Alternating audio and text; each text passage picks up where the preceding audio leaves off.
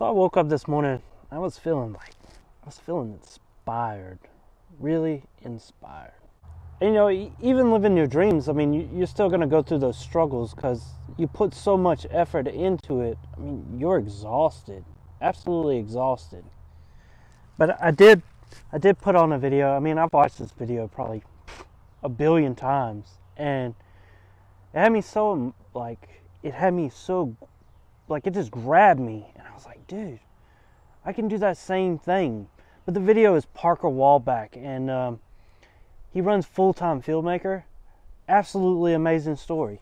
And the whole time I'm thinking to myself, like, man, I can do that.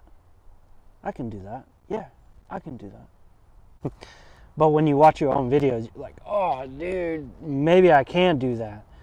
But that's always the battle. Like, we compare ourselves to others too much, and sometimes we get discouraged. But, I mean, I absolutely can do that, and I will do it.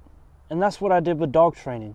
I absolutely could do that, even though I was looking at all these people, and they were amazing, and I struggled.